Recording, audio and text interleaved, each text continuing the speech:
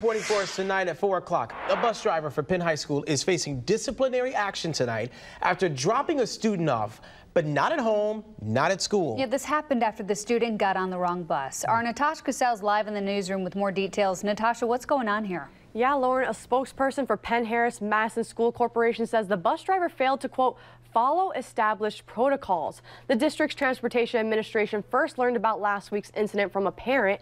After the student noticed they boarded the wrong bus that Friday afternoon, the driver didn't radio into dispatch to let them know of what had happened or return the student to school. Instead, the student was dropped off at the south exit of Smucker Middle School on Bittersweet Road, which is across the street from Penn High School. In a statement, the administration says this action was a clear violation of PHM safety protocols, which are in place to ensure the security and well-being of our students. The driver will face disciplinary action and will be required to participate in professional development before being reinstated of their duties. They also emphasize the safety of students is their top priority, and they're taking all the necessary steps to reinforce proper procedures. Okay, our Natasha Cassell live for us. Natasha, stay on it. Thank you. Our team